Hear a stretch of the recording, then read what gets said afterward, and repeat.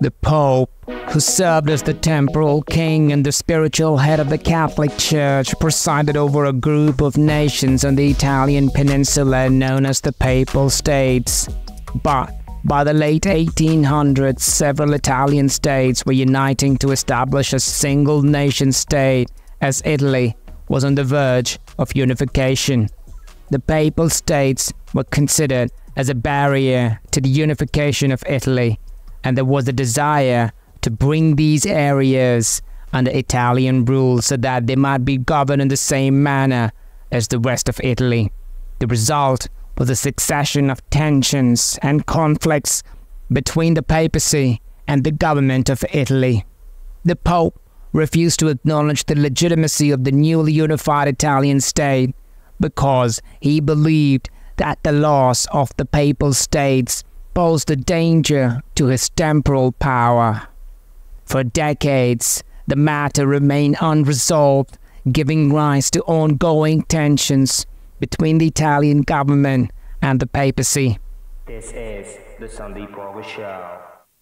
The mid-19th century witnessed the beginning of the process of Italian unification, which attempted to unite several Italian states into a single undivided nation-state.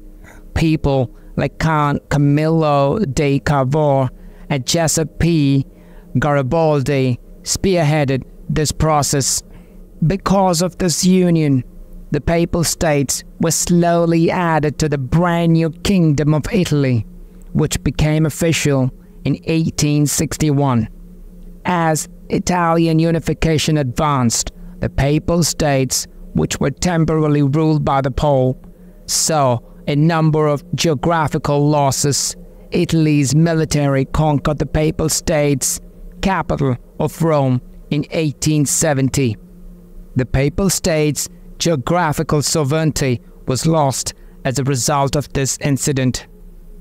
One major difficulty that arose when Rome was taken over in 1870 was called the Roman Question.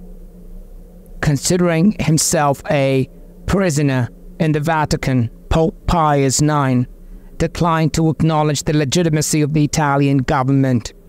Resigning from public office, he proclaimed himself a prisoner of the Vatican.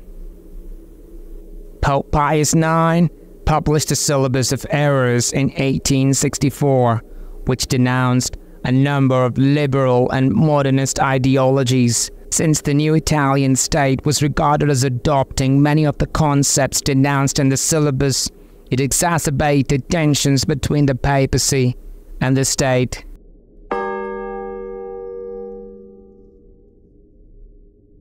The Holy See and the Italian government negotiated to produce the Lateran Treaty of 1929, sometimes referred to as the Lateran Concordat. The treaty effectively addressed the Roman question and instituted the sovereignty of the Pope over Vatican City as an independent state. It also changed the relationship between the papacy and Italy by recognizing the Holy See as a sovereign nation in its own right. The jurisdiction of the Pope, in his capacity as the sovereign of Vatican City and Bishop of Rome, is referred to as the Holy See, Petrine See, Apostolic See, and Government of Vatican City. The appellation Holy See originates from the Latin phrase Sancta Sedes, signifying holy seat. This term denotes the episcopal chair that a bishop occupies, as well as the jurisdiction that falls under his authority. Operating out of Vatican City State, a sovereign and independent country, is the Holy See, which is the universal government of the Catholic Church. The Pope exercises authority over both the Holy See and Vatican City State. In accordance with international law, it is therefore a sovereign juridical entity. The Holy See is comprised of the Apostolic Episcopal See, of the Diocese of Rome. This see possesses ecclesiastical jurisdiction over the Catholic Church, as well as sovereignty and control over Vatican City. As per Catholic tradition, it was established by Saints Peter and Paul in the 1st century and serves as the central location for Catholic Christians worldwide to partake in full communion. The Roman Curia, which is Latin for Roman Court, is the governance of the Catholic Church that runs the Holy See. The Roman Curia is made up of different dicasteries, which are like ministries and executive offices. The Cardinal Secretary of State is in charge of the whole thing. Although the term Vatican is occasionally used interchangeably, it is vital to clarify that the Vatican City-State was founded specifically with the Lateran Treaty of 1929 between Italy and the Holy See to maintain the Papacy's temporal, diplomatic, and spiritual independence. The Lateran Treaty made Vatican City a separate country, giving it 44 hectares, or 109 acres of territory that the Pope would now be in complete control over. Vatican City's importance predates the Lateran Treaty because it was at the center of a protracted conflict between the state and the church, and its establishment as a sovereign city-state was a momentous event in world history. The protracted disagreements between the Papacy and Italy were definitively resolved with the Lateran Treaty, which inaugurated a fresh phase in their association and put an end to matters that had endured for decades. You're listening to the Sundeep Show. On February 11, 1929, 3 different accords were signed as part of the Lateran Treaty. In the treaty, the Pope was given complete control of Vatican City, which was officially acknowledged as a sovereign state. This section of the pact, known as Concordat, formalized the connection between the Catholic Church and the Italian state. The discourse encompassed matters including the position of the clergy, religious instruction, and the Church's function within Italian society. The Holy See was compensated for the loss of the Papal States in 1870 by an arrangement known as the Financial Convention, which resolved a number of financial challenges. The finalization of the pact was contingent on the participation of 4 key individuals and organizations, all of whom were represented during the discussions. Roman Catholic Pope Pius XI was in charge when the Lateran Treaty was made and signed. He was instrumental in the discussions as the representative of the Holy See, that is, the Papacy. Next up, we have Benito Mussolini. He led the National Fascist Party and served as Italy's Prime Minister. The talks and agreement with the Vatican were made possible in large part by Mussolini's government. In an effort to strengthen ties with the Catholic Church, Mussolini viewed the Lateran Treaty's ratification as a means to garner international and domestic support. Next, we have Cardinal Pietro Gasparri, who served as the primary negotiator for the Vatican and was instrumental in ensuring that the interests of the Holy See were adequately represented during the course of the negotiations. He was an accomplished negotiator whose efforts were important in sealing the deal. During this time, Italy's King Victor Emmanuel III presided over the country and participated ceremoniously in the ratification of the pact.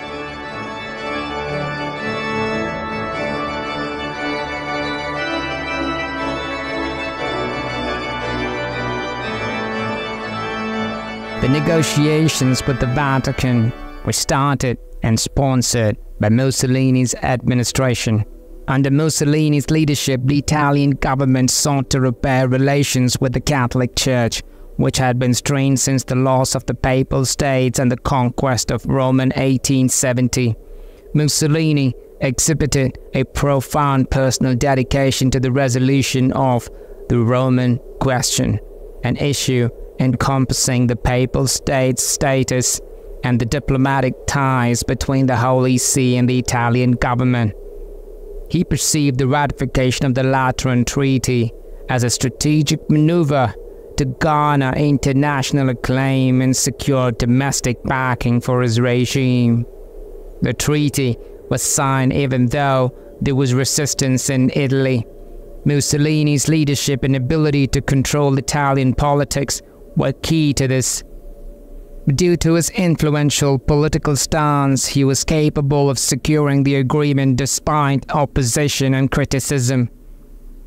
In the talks with the Vatican, Mussolini put together a strong team of negotiators led by Dino Grandi to look out for Italy's interests. Mussolini's close ally Grandi had a key role in settling the dispute with the Holy See.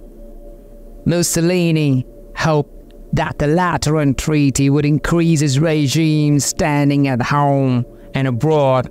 Mussolini sought to strengthen the legitimacy of his authority by finding a solution to the so-called Roman question and developing amicable relations with the Catholic Church. Although other nations' reactions to the 1929 Lateran Treaty differed, the world community as a whole largely responded positively and diplomatically. Positive views of the Lateran Treaty were held by many nations.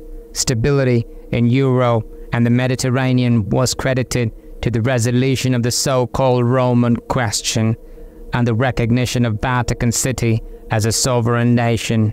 The region that is now known as Vatican City was politically and religiously significant prior to the Lateran Treaty. Until 1870, the popes had an established authority over geographically distinct areas referred to as the Papal States. Still, in 1870, the unified Italian government claimed almost all of the territory beyond the city walls. For the following 60 years, the Church and the secular government were at odds as a result of this. It was written to the treaty that the Holy See and Vatican City would each be recognized as autonomous entities.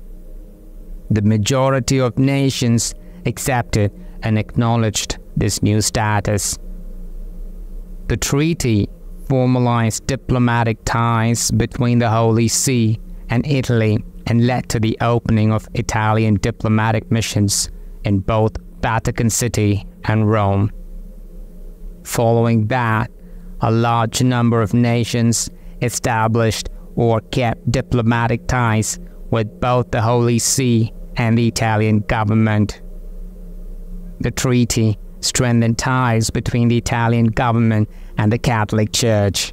This was especially noteworthy because the Catholic Church and the Pope had been at conflict with the Italian government since the Papal States were lost in the 19th century. Several ambassadors and diplomats from other countries such as Sir Howard William Kennedy of the United Kingdom and Myron Charles Taylor of the United States played important roles in mediating the discussions that ultimately led to the treaty.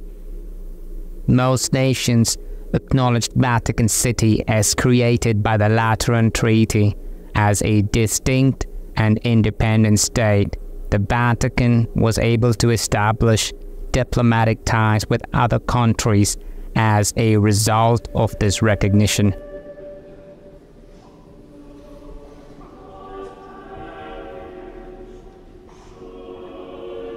The Lateran Treaty was regarded as a triumph of international diplomacy due to the fact that it utilized negotiation and compromise to resolve a protracted and complicated dispute. The Lateran Treaty underwent revisions in 1985. These updates are commonly known as the Concordat of 1985 or the Revised Lateran Pacts.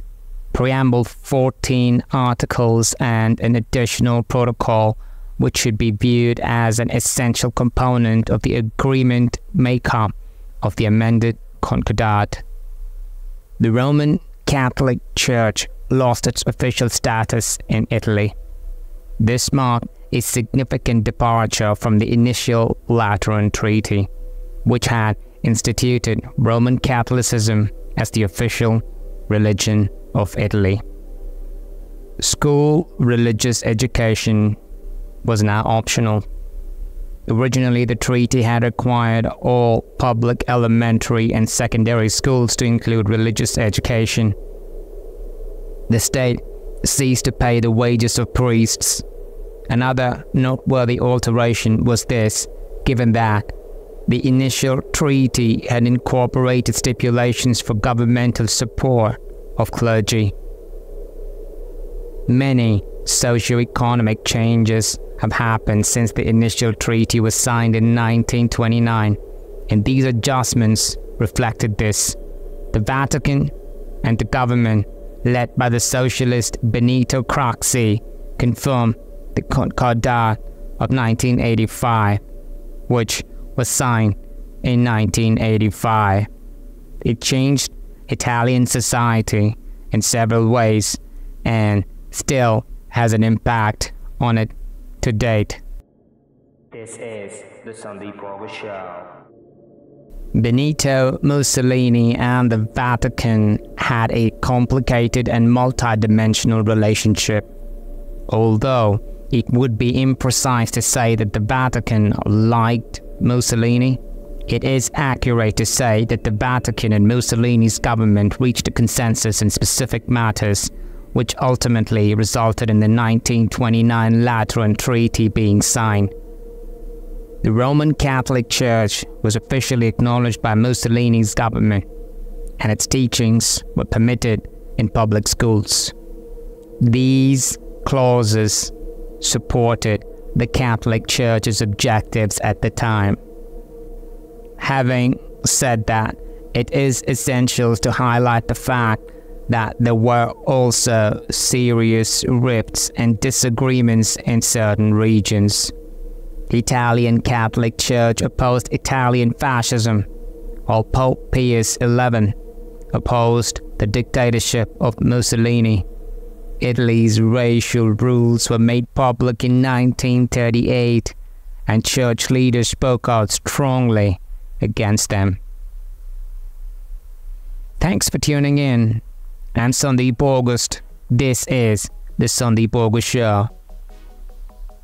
A disagreement between the Vatican and Italy's government, called the Roman Question, had been going on since 1870, before Mussolini took power. The recognition of Vatican City as an autonomous state as a result of the Lateran Treaty was an important victory for the papacy. This issue was settled as a result of this victory. Although the Vatican acknowledged certain favorable facets of Mussolini's policies, this should not be construed as an endorsement of the entire regime or its individual ideology. Collaboration and opposition characterized the Vatican's relationship with Mussolini, which was intricate at times. Thank you. This is the Sundeep Show.